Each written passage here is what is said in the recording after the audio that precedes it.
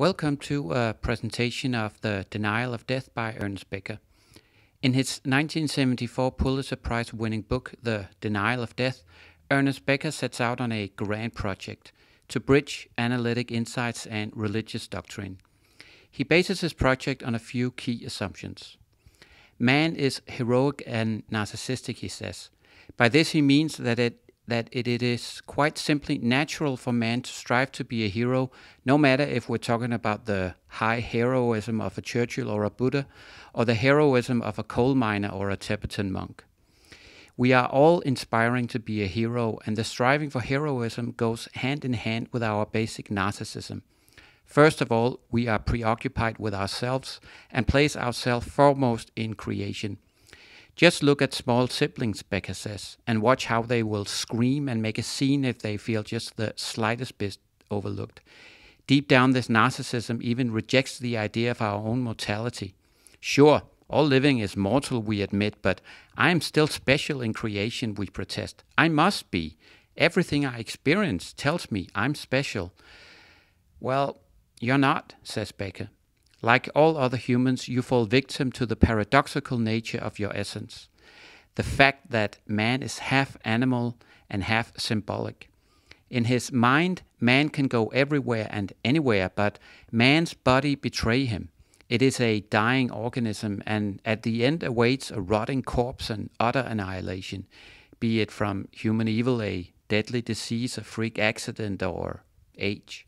The last one never fails. This is the paradox. Man is out of nature and hopelessly in it. Man's body is a material, fleshy casing that is alien to him in many ways. The strangest and most repugnant way being that it aches and bleeds and will decay and die, and that it is embarrassingly plain. Man is literally split in two.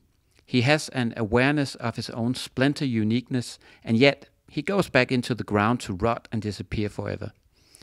That is a terrifying dilemma to be in and to have to live with. It is only if you let the full weight of this paradox sink down on your mind and feelings that you can realize what an impossible situation it is for an animal to be in. The terror of death lurks behind everything and is the central organizing theme in all human beings on their deepest level.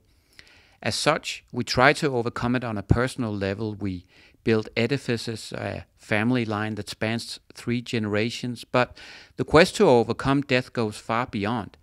Society itself is a vehicle for earthly heroics, with man on a collective level fashioning great projects to overcome death. But let us look more closely at the stages Becker goes through. To start with, let's look at the ways we try to overcome the terror of personal death.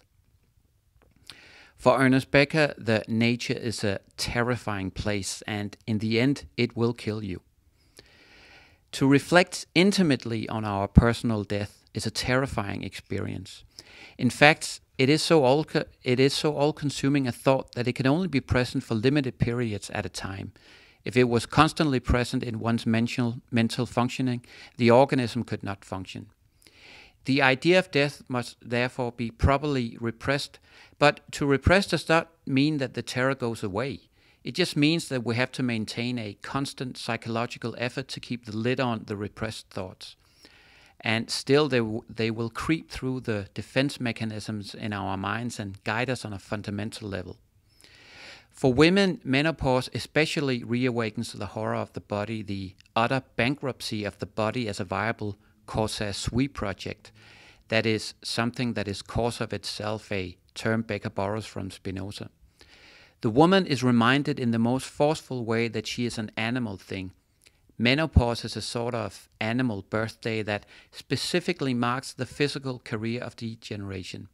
It is like nature imposing a definite physical milestone on the person, putting up a wall and saying, "You are not going any further into life now. You are going toward the end now, to the absolute determinism of death."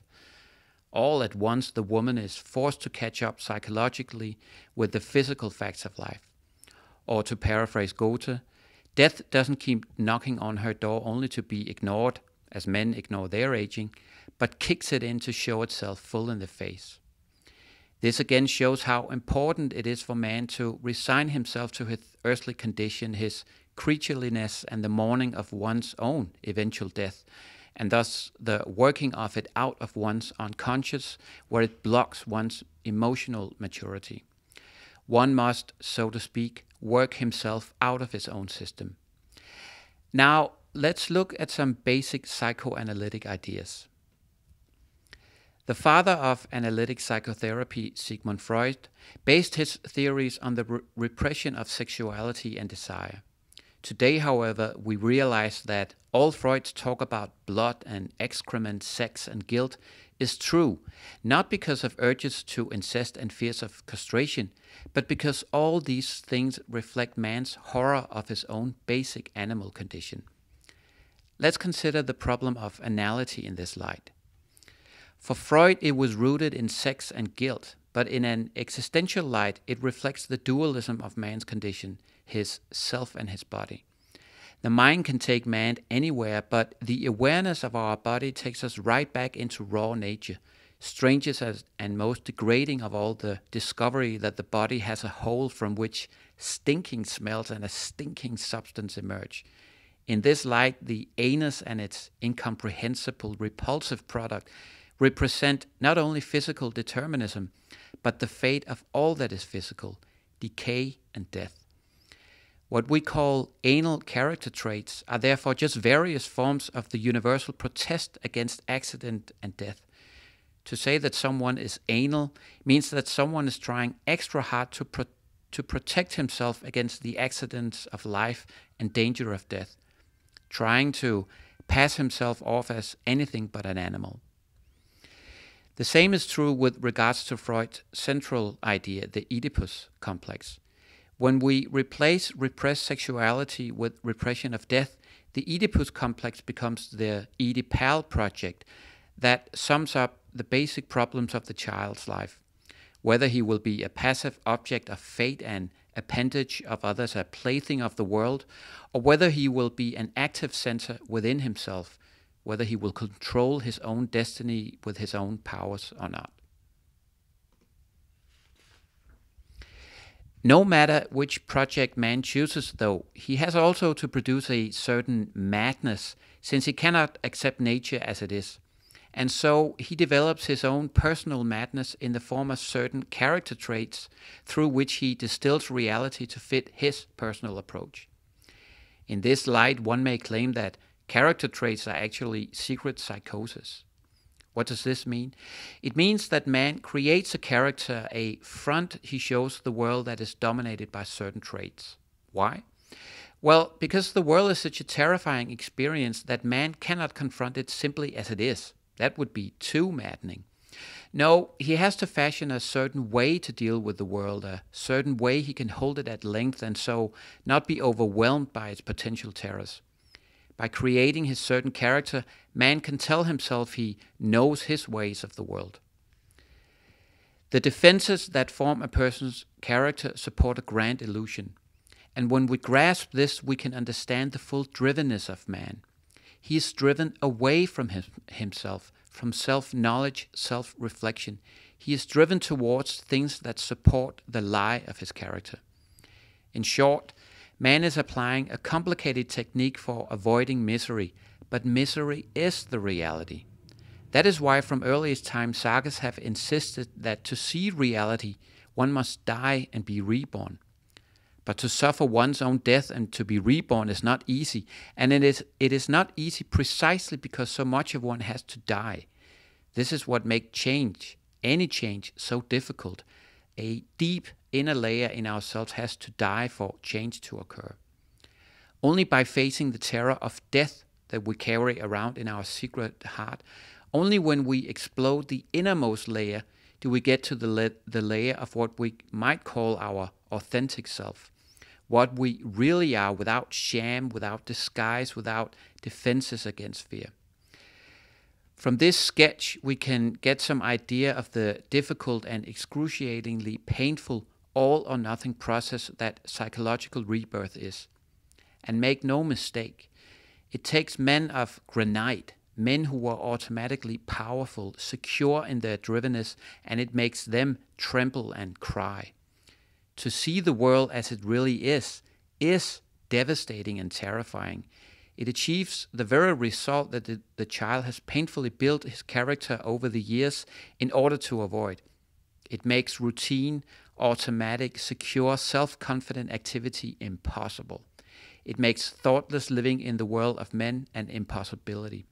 It places a trembling animal at the mercy of the entire cosmos and the problem of the meaning of it. From here, let's look at Søren Kierkegaard. Nowhere is the merger of religious and psychiatric categories clearer than in the work of Søren Kierkegaard. The foundation stone for Kierkegaard's view of man is the myth of the fall, the ejection of Adam and Eve from the Garden of Eden. Man emerged from his instinctive, thoughtless action of the lower animals and came to reflect on his condition. He was given a consciousness of his individuality and his part divinity in creation, the beauty and uniqueness of his face and his name. But at the same time, he was given the consciousness of the terror of the world and of his own death and decay. Thus, the fall into self-consciousness had one great penalty for man. It gave him dread or anxiety. Kierkegaard's whole understanding of man's character is that it is a structure built up to avoid the perception of the terror of death. What style does man use to function automatically and uncritically in the world? And how does this style cripple his true growth and freedom of action and choice? Kierkegaard describes one such type of person in what we today call inauthentic men. That is, men who avoid developing their own uniqueness. They follow out the styles of automatic and uncritical living in which they were conditioned as children. They are inauthentic in that they do not belong to themselves, do not act from their own center, totally immersed in the fictional games being played in their society. For Kierkegaard, Philistinism was triviality, man lulled by the daily routines of his society, content with the satisfactions that it offers him, the car, the shopping center, and the summer vacation. For Kierkegaard, what a healthy person would be like if he did not lie is a much more daring venture. Since man takes part in divine creation but is himself a finite being, Kierkegaard says, he has to look for something far beyond man, something to be achieved, striven for, something that leads man beyond himself. The healthy person for Kierkegaard is the one who has transcended himself. How does one transcend himself? By realizing the truth of his situation, by dispelling the lie of his character and face up to the anxiety of the terror of existence. The finite self must be destroyed in order to see beyond, to infinitude, to absolute transcendence, to the ultimate power of creation which made finite creatures.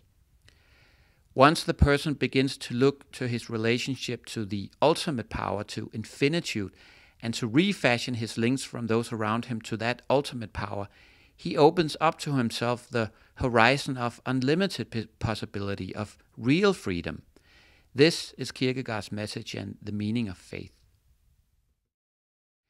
Freud also pushed psychoanalytic theory to its limits, but did not come out at faith. Becker explains in a number of ways how Freud's character should tell us at least some of the reasons. But one of the reasons Freud could not yield was that he could not tolerate any religious dogma within the psychoanalytic school.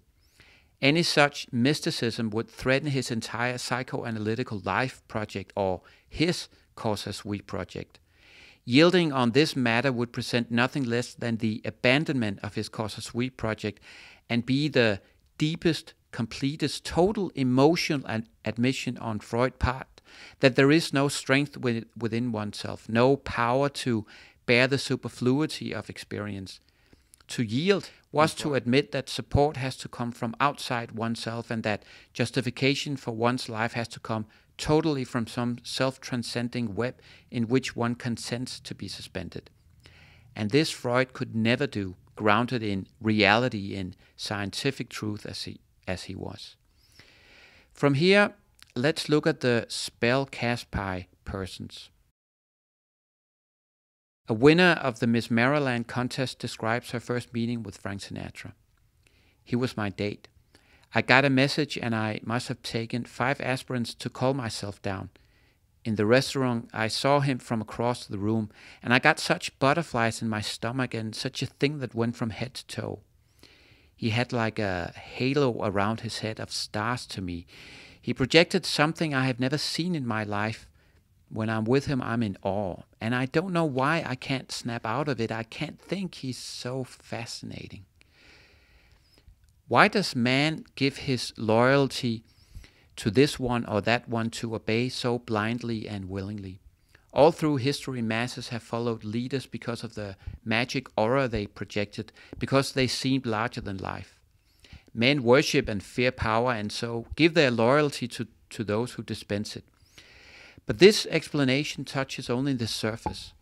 Men don't become slaves out of mere calculating self-interest. The slavishness is in the soul. We want to melt into the leader's aura. Freud saw the same thing happen in the patient and analyst relationship and called it transference. The patient transfers the feelings he had towards his parents as a child to the person of the physician. He blows the physician up larger than life, just as the child sees the parents. He becomes as dependent on him and draws protection and power from him, just like a child merges his destiny with the parents. The same thing happens with groups. In groups, men simply become dependent children again, blindly following the inner voice of their parents, which now come to them under the hypnotic spell of the leader. They abandon their egos to his, identifies with his power, and do not fear danger any longer because they no longer feel alone and small. The result is the practicing of a safe heroism where people will claim to believe in a bigger cause, but with no actual courage, even desire to stand on their own feet for it. As part of the group, the leader takes the responsibility, and so everyone can see themselves as guiltless and temporary victims of the leader. When people try for heroics from the position of willing slavishness, there is nothing to admire. It is all automatic, predictable, and pathetic. But however pathetic transference might be, it is also an expression of a deeper desire to merge with one's surroundings. In Christianity, it is the motif of agape, the natural melting of created life in the creation in life, which transcends it. In other words, when man merges with the self-transcending parents or social group, he is, in some real sense, trying to live in some larger expansiveness of meaning. We miss the complexity of heroism if we fail to understand this point, Becker stresses. From here, let's look at natural guilt and the creative solution. Man is born with a natural guilt owing to the fact that he has a need to feel he sticks out, and feels guilt for wanting to stick out, and then more guilt when he does stick out. It's a feeling of unworthiness or badness that man has, and for good reasons. Compared to the rest of nature, man is not a very satisfactory creation. Who is he to suggest he has the right to stick out? This makes personal heroism through individuation a very daring venture, precisely because it separates the person out of comfortable beyond. It takes a strength and courage the average man doesn't have. The most terrifying burden of the creature is to be isolated, which is what happens in individuation. One separates oneself out of the herd. These are the risks when the person begins to fashion consciously and critically his own framework of heroic self-reference. It is also the definition of the artist type or the creative type generally. The key to the creative type is that he is separated out of the common pool of shared meanings.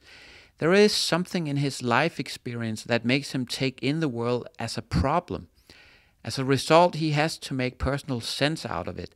Existence becomes a problem that needs an ideal answer. But when you no longer accept the collective solution to the problem of existence, you must fashion your own. The work of art, then, is the ideal answer of the creative type to the problem of existence as he takes it in. It is his private religion, as Otto Rank put it. Its uniqueness gives him personal immortality. It is his own beyond and not that of others. But one cannot justify his own heroism. That would take a god. And so man is in a terrible bind. If you're going to be a hero, you must give a gift. If you are the average man, you give the gift that society specifies in advance.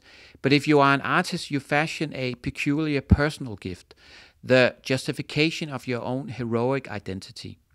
But you cannot base the divinity of this project on average man that is bound to be skeptical of your creative and artistic thoughts, or you would not be an artist.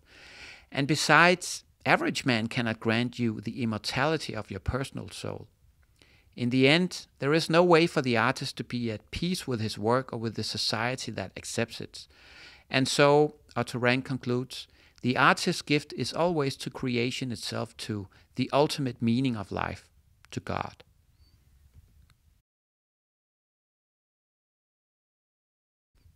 As we have established, the essence of normality is the refusal of normality.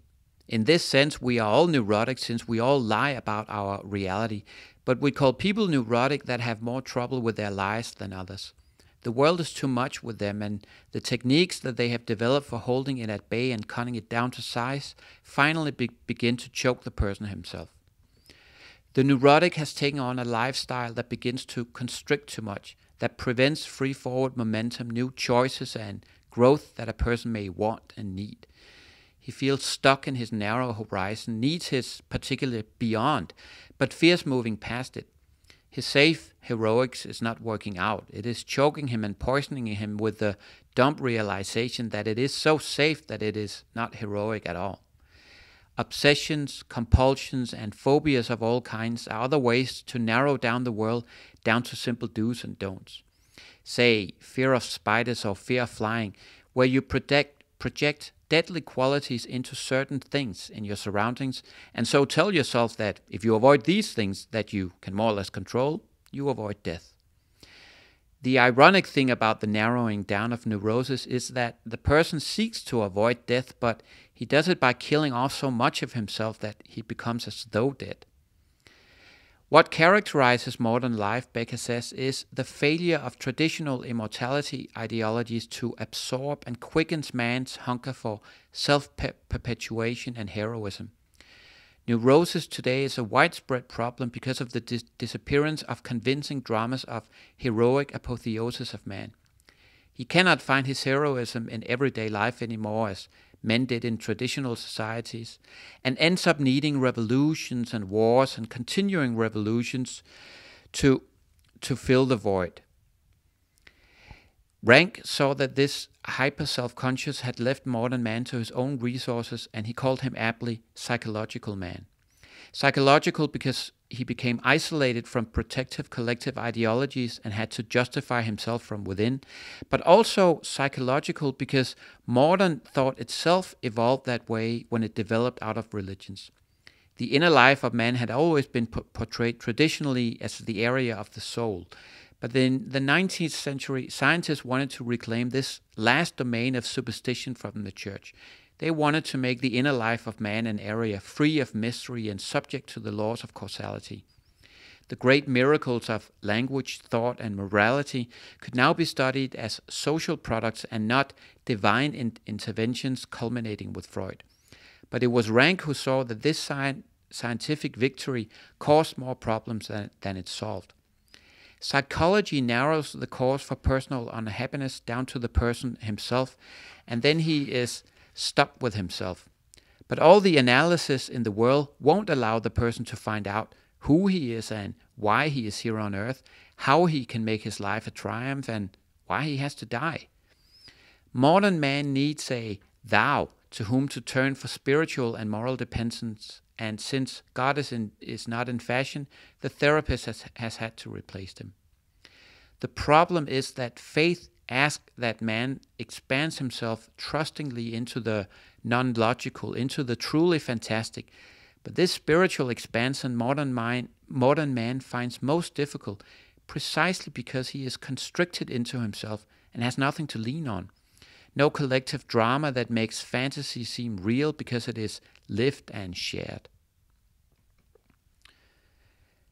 The most illuminating way to view depression or melancholia is as a problem of lack of courage. It develops in people who are afraid of life, who have given up any semblance of independent development, totally immersed in the acts and the aid of others. They are on their way to total helplessness and dependency and have given up all hope in themselves. For the depressed, self-accusation of worthlessness are not only a reflection of guilt over, very real one might add, unlived life, but also a language for making sense out of one's situation. Even if one is a guilty hero, one is at least a hero in the same hero system. The depressed person uses guilt to hold on to his worldview and to keep his situation unchanged. Otherwise, he would have to analyze it or be able to move out of it and transcend it. Better to take on guilt then, even exaggerate it to show remorse, than the terrible burden of freedom and responsibility, especially when the choice comes too late in life for one to be able to start over again. If depression is based on too much necessity, too much restriction, schizophrenia represents the other extreme solution, too much possibility.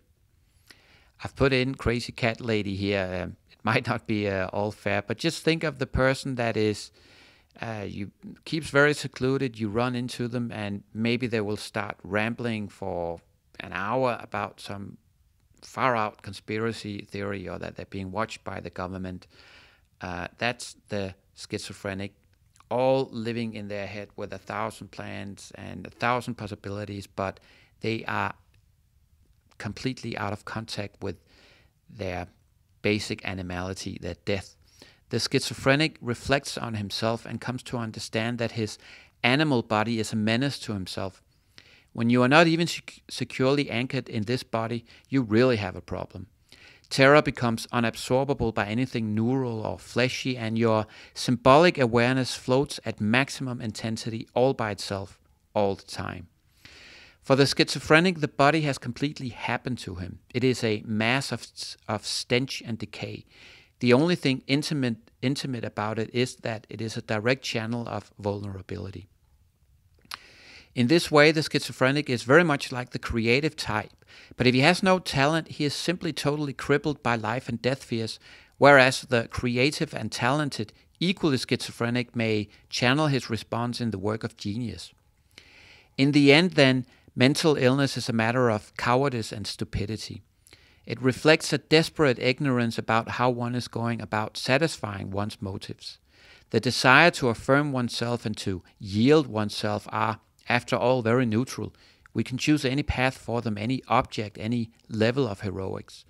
The suffering and the evil that occur in our lives are not a consequence of the nature of the motives themselves, but of our stupidity about satisfying them. This is the deeper meaning of one of Rank's insights. You know what really is beyond psychology? Stupidity. From this sketching, we know that people try to win converts for their point of view because it is more than merely an outlook on life. It is an immortality formula, and in matters of immortality, everyone has the same self-righteous conviction, and authorities who are equally unimpeachable hold opposite views. Kierkegaard had his own formula for what it means to be a man in what he calls the knight of faith. This figure is the man who lives in faith, who has given over the meaning of life to his creator, and who lives centered on the energies of his maker. He accepts whatever happens in this visible dimension without complaint, lives his life as a duty, faces his death without a qualm. No pettiness is so petty that it threatens his meaning. No task is too frightening to be beyond his courage. He is fully in the world on its terms and wholly beyond the world in his trust in the invisible dimension.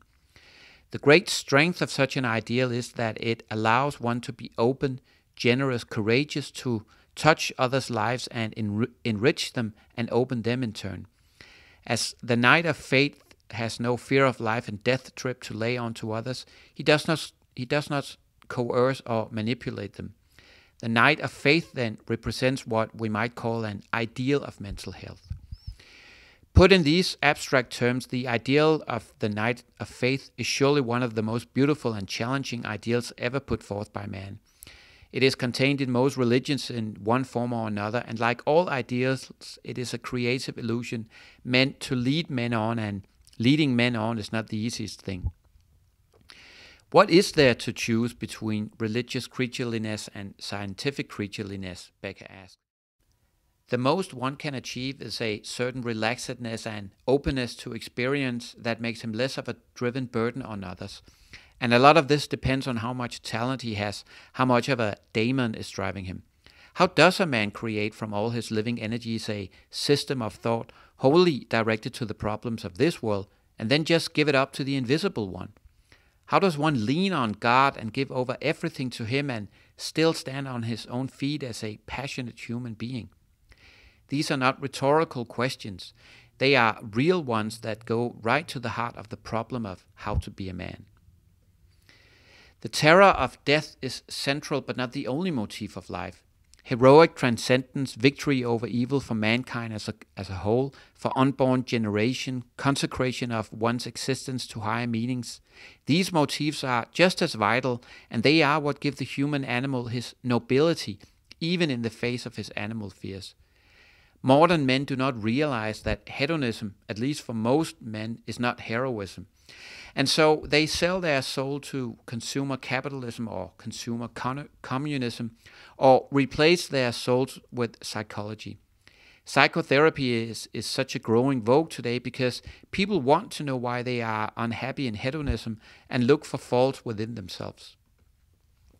Today, the Hollywood myth has replaced the paradise and heaven myth of Christianity, and the new healers offer psychology to gain paradise through self-knowledge. This is not to say psychotherapy cannot give great gifts to tortured and overwhelmed people. It can allow people to affirm themselves, to smash idols that constrict the self-esteem, to lift the load of neurotic guilt.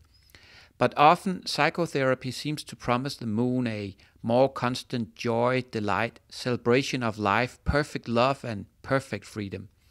It seems to promise that these things are easy to come by once self-knowledge is achieved, that they are things that should and could characterize one's whole waking awareness.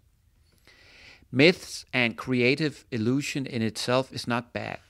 Some myths are vegetative and generate real conceptual power, real apprehension of a dim truth we miss by sharp analytic reason. Most of all, beliefs about reality affect people's real action. They help introduce the new into the world. And if something influences our efforts to change the world, then to some extent it must change that world.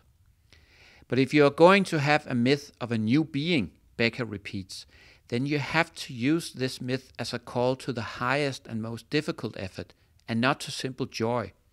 A creative myth is not simply a relapse into comfortable illusion. It has to be as bold as possible in order to be truly generative.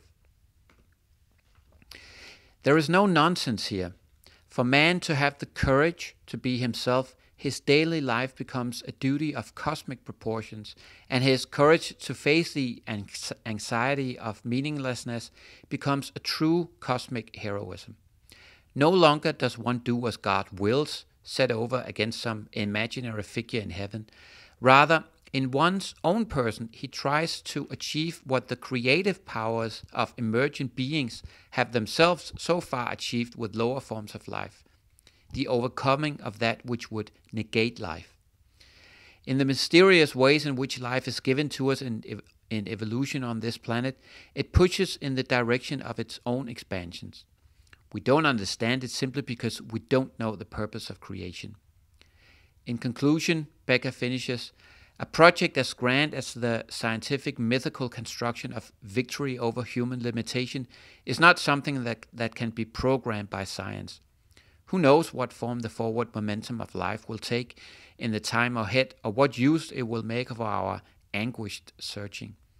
The most that any one of us can seem to do is to fashion something, an object or ourselves, and to drop it into the confusion, make an offering of it, so to speak, to the life force. That was a rather comprehensive presentation of Ernest Becker, The Denial of Death. I really give it my warmest recommendation. It's I read it after I read Irvin Yalom, Existential Psychotherapy, and Irvin Yalom is like it's like a book you look up in if you have any question, and it's an amazing book.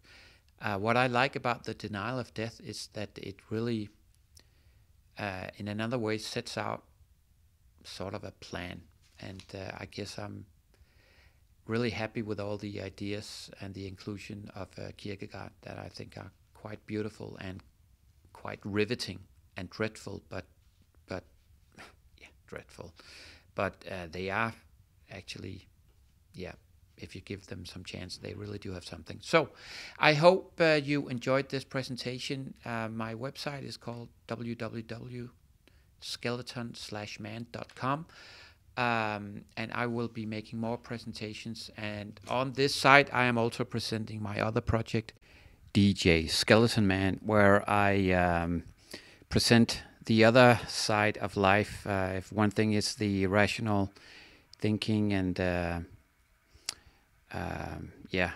Kierkegaardian way of being, then another one surely is to be all about dancing and celebrating life, and that's what I try to do with the DJ Skeleton Man project.